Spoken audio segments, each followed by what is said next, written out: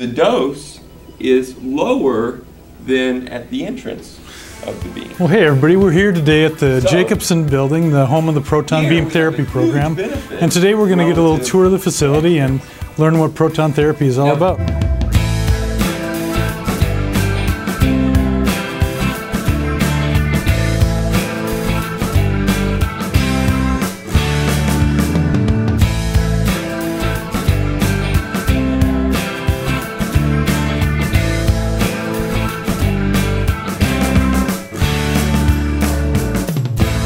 Well, we're really busy here in the Jacobson building making the final preparations for the grand opening. We're excited to get in and start seeing patients. We hope to draw patients from all over the upper Midwest and all over the United States and the world. We'll be offering a form of proton beam therapy that's not available anywhere else. This is one more tool that we have to add to our armamentarium for successful cancer treatment. The building is beautiful.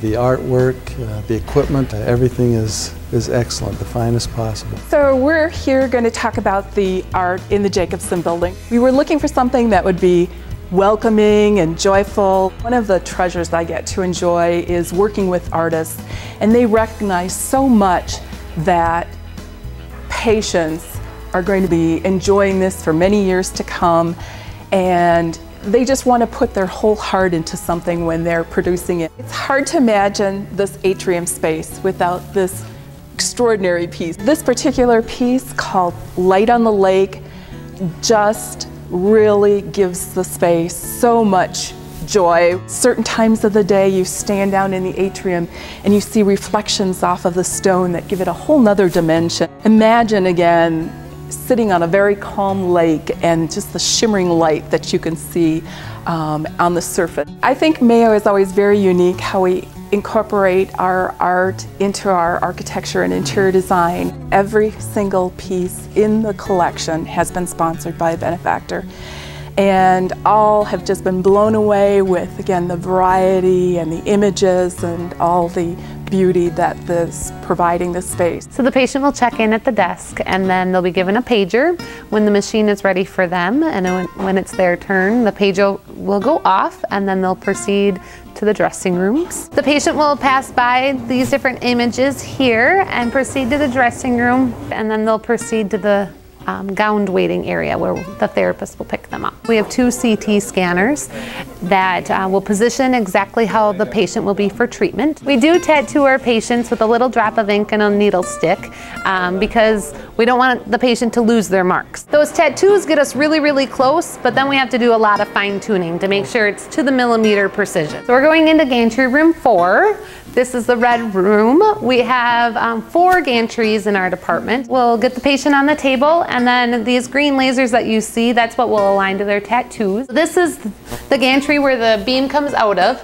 These are x-ray panels that from a 45-degree angle in the floor, we x-ray to make sure the patient is perfectly aligned. The table can move in 6 directions, vertically, longitudinally, and laterally, but then also a pitch, a roll, and a yaw. The treatments will last about 15 minutes total, but the beam is only on for a very small fraction of that. Once the patient is perfectly lined up, we'll step out here.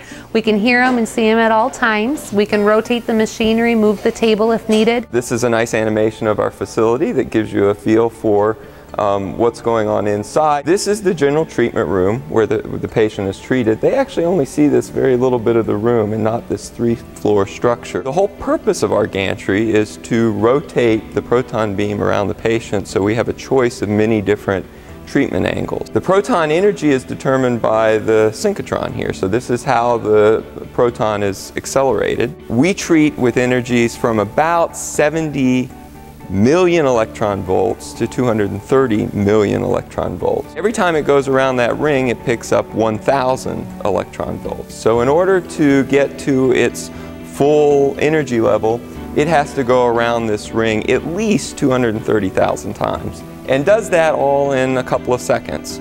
Once it exits the synchrotron at whatever energy we've decided we need, it goes through what is essentially a big switch yard.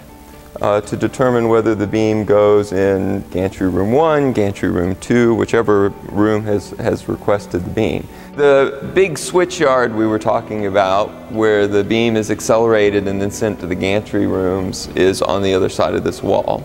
And so if this particular gantry room is selected, then there's a bending magnet just on the other side of this wall that sends the beam through this pipe here, and this is all in vacuum, sends the beam through here and then around the gantry structure. So again, the whole purpose of this structure is to send the beam in a big arc so that it then comes in a direction where it can be turned around the patient. After this patient is done, they've been here for probably 6 weeks or so. So they will come and they'll ring the bell and they'll ring it loud. We have a lot of visitors come and their family just to celebrate the occasion, that a big milestone in their treatment.